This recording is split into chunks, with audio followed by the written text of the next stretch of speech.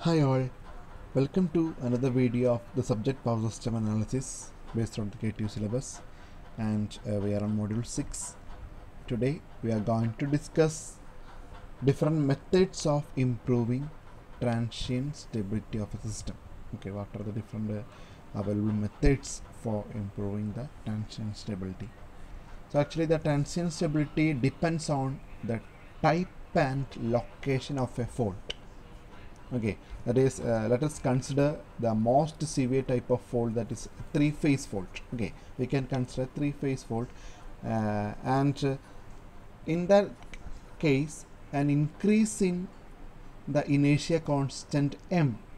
Okay, an increase in inertia constant m of a single machine connected to infinite bus reduces the angle through which the rotor swings in a given time interval. Actually, that sentence, okay, the sentence is mainly depending upon the swing equation. Based on the swing equation, we are saying that actually we know the in terms of m, we can write the swing equation as, that is, m into d square delta by dt square is equal to pm minus pe, and from that d square delta by dt square will be equal to pm minus pe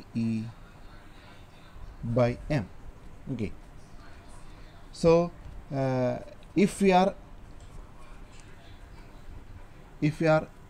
increasing the value of m, that is the moment of inertia constant m of a single machine, so we know that using this equation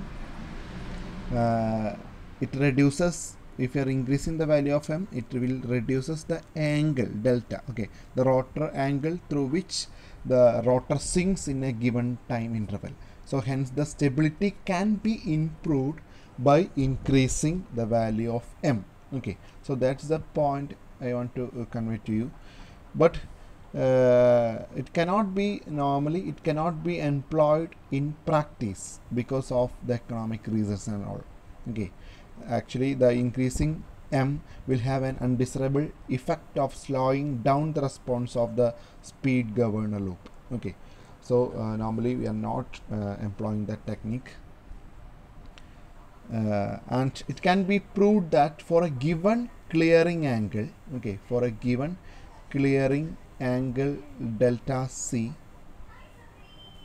the acceleration area decreases but the deceleration area increases as the maximum power limit of a power angle curve is raised, which improves the transient stability limit of the system.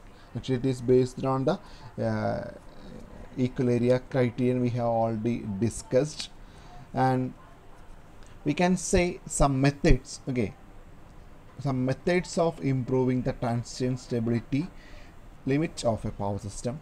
So first one is increase of system voltages, that is use of automatic voltage regulators AVR. Second one is use of high speed excited systems. Third one is reduction in system transfer reactance, and next one is use of high speed reclosing breakers. Okay, so in that, the first one, actually the automatic voltage regulators, so during fault the voltage reduction of all buses at the governor terminals, that is the generator terminals, are sensed by the automatic voltage regulators. Using this AVR, we can sense the reduction in voltages at the generator terminals, which help to restore the generator voltage. Okay, so that's the use of this automatic voltage regulator. With that, we can repack the stability. Okay, stability can be achieved. And modern exciter systems, okay, the modern exciter systems having solid state controls which quickly respond to bus voltage reduction. Solid state devices are using in that exciters and all, so it will sense the voltage reduction, and based on that it can act. Okay, that is actually written here, modern exciter systems. And the transfer, and then another important point is the reduction transfer reactance. With that we can improve the stability. Okay, so the transfer reactance can be reduced to improve the stability limit. Incidentally, this also raises system voltage profile. So the reactance of a transmission line can be decreased by, first one is by reducing the conductor spacing, second one by increasing the conductor diameter. So using that two methods, the reactance of the transmission line can be decreased. Okay, and the compensation for line reactance by series capacitors is an effective and economical method of increasing stability limit. Okay, specifically for transmission lines more than 350 kilometers. And switched series capacitors are also can be employed. Okay, it will decrease the fluctuation of load voltages and raise the transient stability limit to a value almost equal to the steady state limit. Okay, so there's are the some methods, and the recent methods of improving stability recently we are using. The first one is HDC links. Okay, so increased use of HDC links employing thyristors, normally we will be using the semiconductor switch thyristors in that. Okay, would deviate the stability problem, that is we can reduce the can improve the stability. Okay, DC link is asynchronous, we know. There is no risk of a fault in one system causing loss of stability in the other system. Okay, so that is the main advantage here.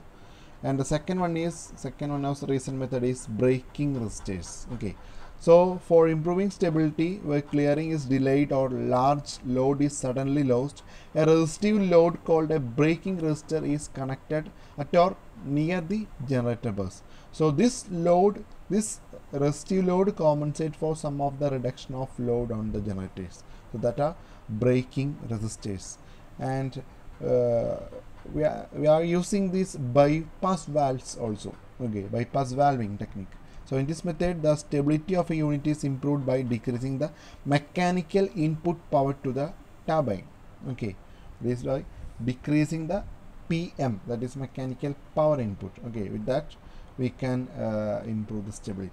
Okay, and the next one is the fourth method is full load rejection technique. Okay, so we know that the fast valving combined with high speed clearing, okay, high speed clearing time will sufficiently maintain the stability in most of the cases. Okay, so however there are still situations where stability is difficult to maintain.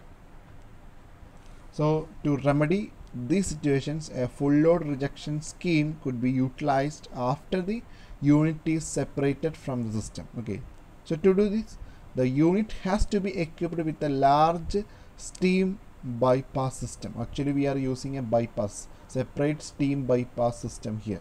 Okay, so we are using a bypass system and suddenly we are rejecting that load. Okay, that is we are losing that load here.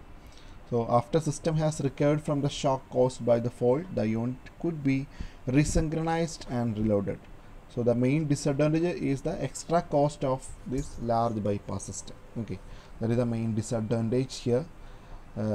So these are the four recent methods, okay, for improving stability: HDC links and breaking resistors and bypass valving and full load rejection technique.